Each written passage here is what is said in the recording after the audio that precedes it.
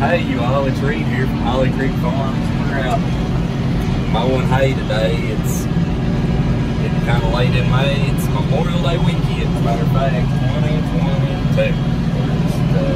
Heather's here in my little buddy seat, my instructional seat, and we're mowing about 5 miles an hour on this hill. There's 4 acres here. Just thought we'd get started. It's given about 4 days. Really nice weather. It's rained a little bit today. It rained a little bit yesterday, but not a ton. So we've got some really nice orchard grass fescue mix hay here.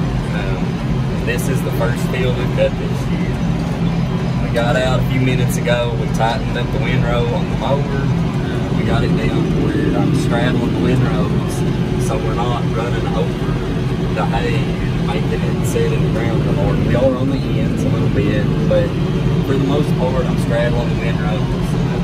I found that this really helps dry down the hay. It allows the ground to dry out more because the windrow's pushed up, so there's more ground that's actually exposed. When we got out and adjusted that, we measured the cut height.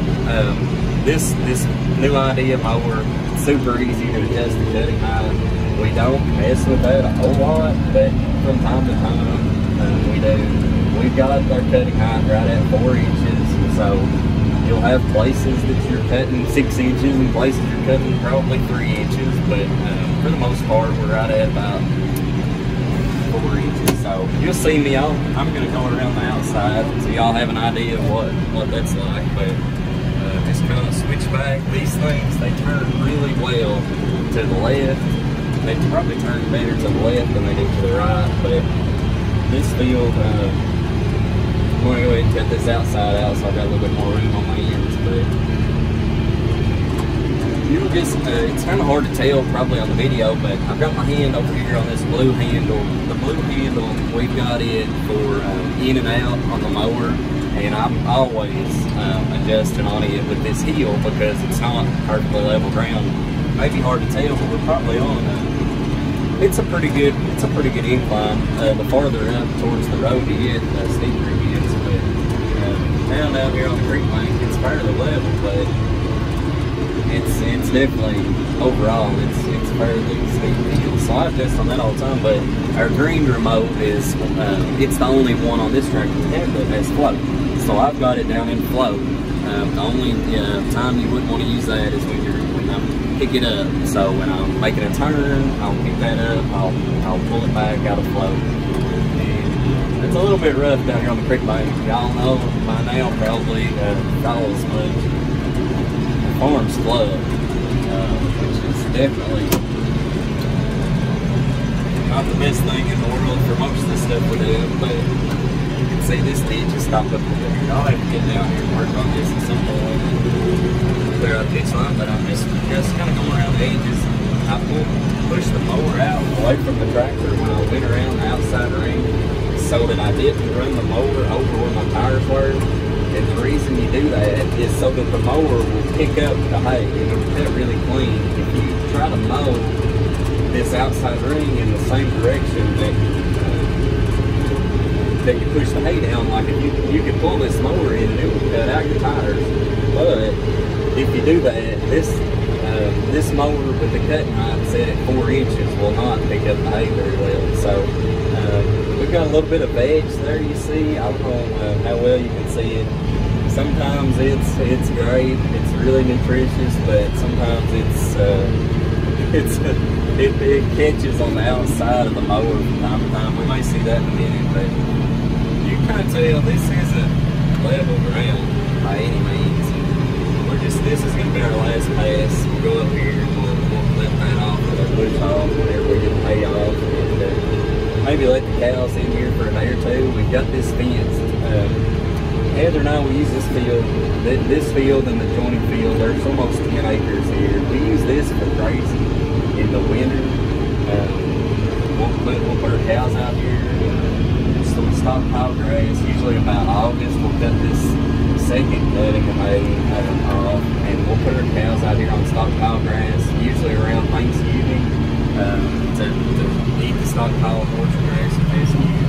And then we'll take them off of it through the winter on other places, sometimes dry lots, sometimes on, you know, different places on rolling hay a lot of times, and then when our cows get close to calving, we put them back out here, so we can keep a good eye on them, going in and out to work and stuff. So it's super handy. We try to take as good a care of our fields as we can. This is a prime example of that.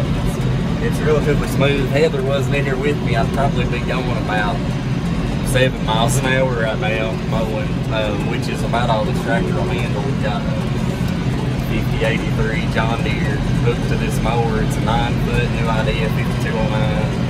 That's about all it wants on a hill. I don't really know what the horsepower requirements are for the mower, but it's about all you want on a hillside, so, especially as steep as this hill's on. So, you can tell though this hay is really pretty. It would have been nice to have cut it a week or two ago, but we didn't have the weather a week ago to cut it. So that time I turned back to the left, like I said before.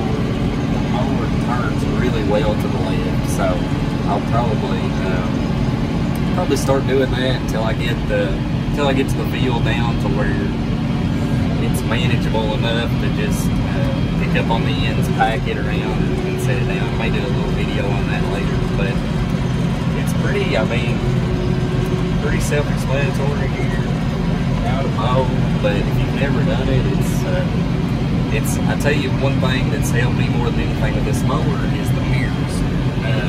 I don't know if you'll be able to tell in the video, but I've got these mirrors on here, and from where Heather's sitting, they probably don't make perfect sense, but from where I'm sitting, the mirror is shining right down on where the mower's cutting, so I don't have to turn my head near as much, and that really cuts down on operator fatigue at the end of the day. So I do turn my head around some, but for the most part, I'm just looking in the mirrors.